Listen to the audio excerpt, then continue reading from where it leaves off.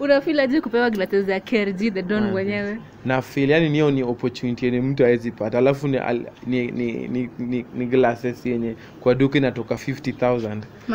Hata ninataka security. ArrowBwoy is my friend. He's like a brother. Amekuwa kitu support hapa. Siwezi kataa ArrowBwoy kuja. Hata Dufla alikuwa ameongea na mimi. Yani tunaongea by the way is my friend. Nikitoa hiyo nyimbo ni wewe nakupatia kwanza. Yay, that's a promise online. Omera, subscribe to this channel. Definitely Daisy. Subscribe. Hello guys, this is Definitely Daisy. Welcome to my channel. If you haven't subscribed, kindly do that thing hapo chini because we have something hot for you. So guys, today niko na Obinna. Guys, if you watched the other show ya ArrowBwoy, the album launch, you probably know this guy. Okay, not probably, you are very sure that unamjua. Yeah. So leo tuko na yeye, nimemtafuta hadi place yake ya job. Huku tuko City Market. Imebidi nijue huku leo, juu sikuwa najua. So sasa kwa sana. Unaitwa nani? Naitwa Obinna. Obinna ni jina yako ya ID ama ni jina ya usanii? Hiyo ni jina ya usanii. Jina ya usanii. Yeah. Niliona pale kuna mtu alizua sana unaitwa Obinna, unachukua jina yake. Huyo ni Obinna Kiss 100. Yeah, alikuwa anazua sana na ulezo Obinna ni nani. Unajua saa labda amemoka mapema. So mimi ndo real, hiyo ndo ni jina yangu sasa kuanzia kitambo. Sasa alikuwa anaona labda unaweza chukua jina yako uomoke nayo na yeye ndo jina yake tangu kitambo. Yeah, alikuwa anaona kama hiyo jina sana nimeanza sababu yake. Na ni kitu watu wanajua nayo. Na sasa jina yako ya ID ni ama kwa ID naitwa Willis Juma. Willis Juma. Yeah. Hauna ile jina nyingine ya huko? Sina, nilipewa tu mbili. Yeah. Nini wale mabontao? Si mimi ni bontao sasa. Wewe ni bontao. Yeah. So Obinna, ukoje generally, how are you doing? I'm doing fine. Hata hapa tunang'ang'ana tu kazi kiasi na usanii pia tunafanya kidogo. Kutafuta unga na pia kugrow talent. Kugrow talent yetu. Wewe huimba? Yeah, ndo nimeanza kuimba.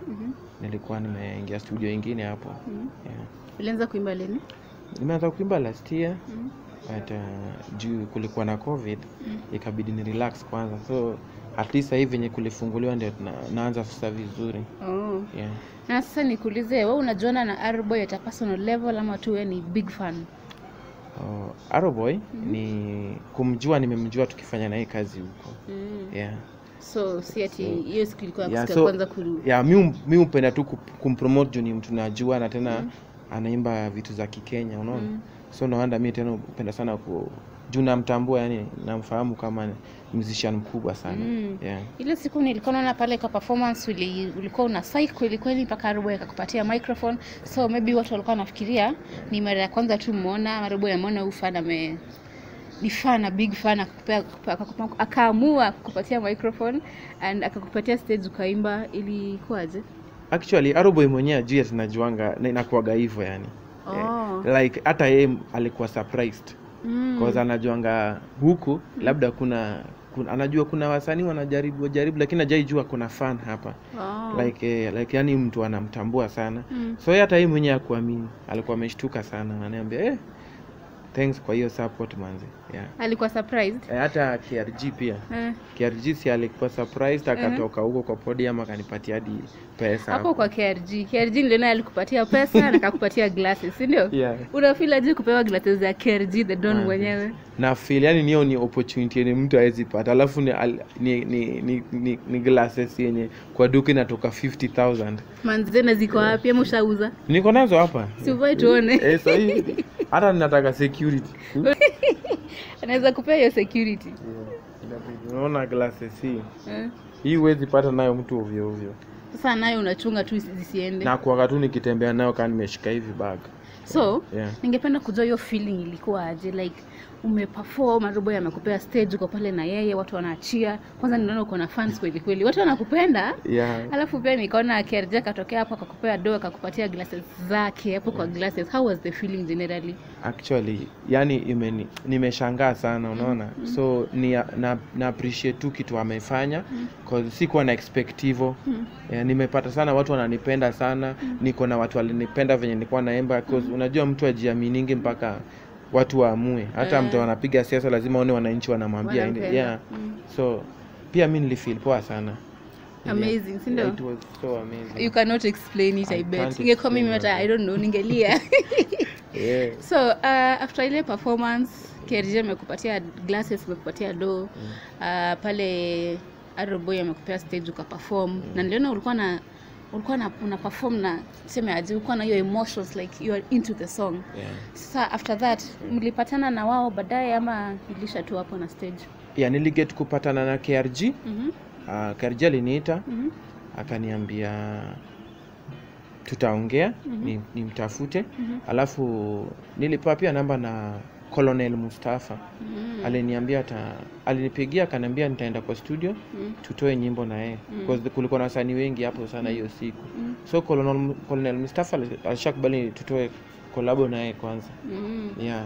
Na KRG kukuita, hiyo ni something big na plan. Alikwambia nini na plan, ama tu alikwambia umtafute, ama alikupea namba, ama plan ikoje? KRG najua naweza mpata kwa sababu hiyo ArrowBwoy yako anda Utembe. Yeah, Utembe ni kama Wasafi. Yeah, imecombine wasanii wengi. So akina KRG anakuanga hapo. So probably nikitaka kumwona najua iwezi kuwa ngumu, naweza patana naye. Basi alikwambia mtafute? Yeah. Alisema nimtafute. Vile alikwambia umtafute, unaona kama anaweza kuwa anataka muimbe na yeye, ama anaweza kuwa anataka kuna plan gani na wewe vile umtafute? Mimi naamini KRG yeye amesupport hapa wasanii, amesupport hata wasanii wadogo upcoming. So maybe naweza angukia. But huko sure, lakini there's something positive. Kuna possibilities because venye aliongea kuna possibilities. Yeah. So ile before upande stage uperform na ArrowBwoy, kuna ile rabsha ilikuwa kati ya Dufla na KRG. Maoni yako ikoje? Unaona hao ni madui ama tu ni kupendana na ni drama tu wanatafuta? I think they have a song because venye KRG aliongea hapo kuna song. So they are yani wana claim like KRG anasema song ni yake lakini anaitwaje? Dufla aimbe hiyo part nyingine. Lakini Dufla pia anasema yeye ndiye aliita huyo. So like I think there is a song ni kurelease au release, lakini but hawa watu do you think ni enemies ama hawa watu ni watu wana work pamoja kwa tu sawa? Those people are friends. Super duper friends, right? Super duper. Hao ni very wanapendana sana. Sana hapa kwa industry ya muziki ya Kenya. Hakuna kitu kama wadui kwa muziki ya Kenya. They are all friends. Yeah. Na nikuulize sasa, ngoma wewe uimba ngoma zako ni gani? Ni bongo, ni gani? It's like Afro bongo. Yeah. Napenda hapo kwa Afro. Yeah, it's an African thing. Unajua hiyo ni bongo lakini tunaimeka ikue in African level like hadi wale watu wa nje pia waisikie. Yeah. Alafu umesema KRG alikwambia umtafute, nani pia akakupromise? Umesema nani amekupromise ngoma na yeye? Hata Dufla alikuwa ameongea na mimi. Yani tunaongeaga by the way. Pia aliniambia tukiweza patana hakuna shida, tunaweza toa muziki. Alafu na ningependa kujua ArrowBwoy alikutafuta ama nini, ama alikuwa busy na bibi yake? ArrowBwoy is my friend. He's like a brother. Amekuwa kitu support hapa. Siwezi kataa ArrowBwoy kuja hapa kutusalimia. Penye alitoka. So ArrowBwoy kunitafuta alinipigia simu. Niko na namba ya ArrowBwoy. So alinipigia simu akaniambia before the social alikuwa hapa, tulikuwa na ArrowBwoy hapa, akasema tuende kwa najua kazi sasa ni ngumu hapa, alisema tuende tu atatulipia.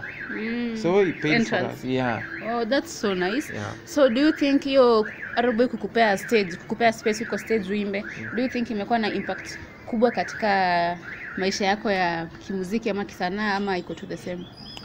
Iko na impact kubwa sana because actually ninakuwa nimetambua ArrowBwoy sana. Unajua ile sana okay, in Kenyan music mimi mtambua ArrowBwoy, hakuna msanii mwingine mimi mtambua.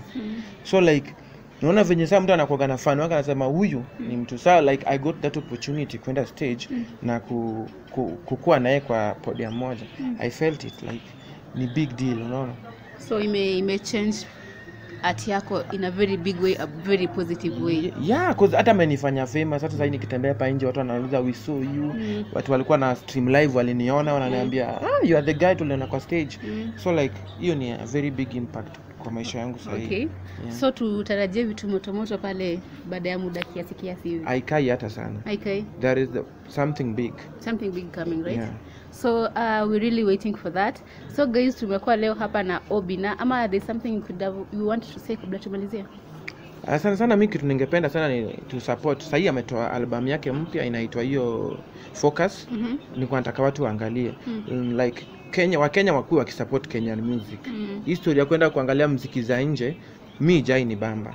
Kwa sababu like unapata Kenyan like mtu kama Diamond ako Tanzania na fan base yake ni Kenya. Lakini juzi ametoa hapo album. Hakuna Kenyan musician alificha.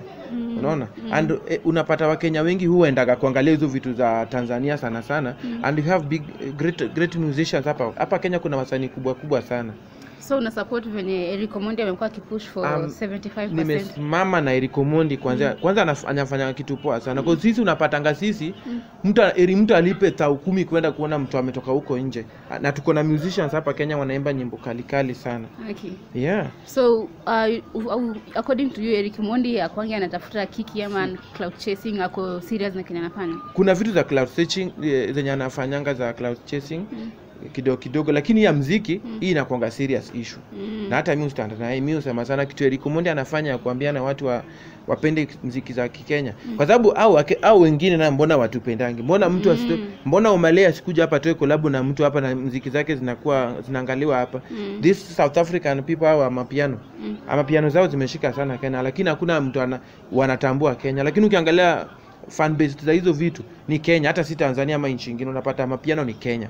Hizo mabongo za Tanzania ni Kenya. But wakitaka kutoa hata album hakuna siku wataficha Mkenya. Okay. Lakini wa Kenya wako hapa pia wanaimba and they also need support from our fellow Kenyans because hakuna mtu atashikilia wasanii kama sio sisi.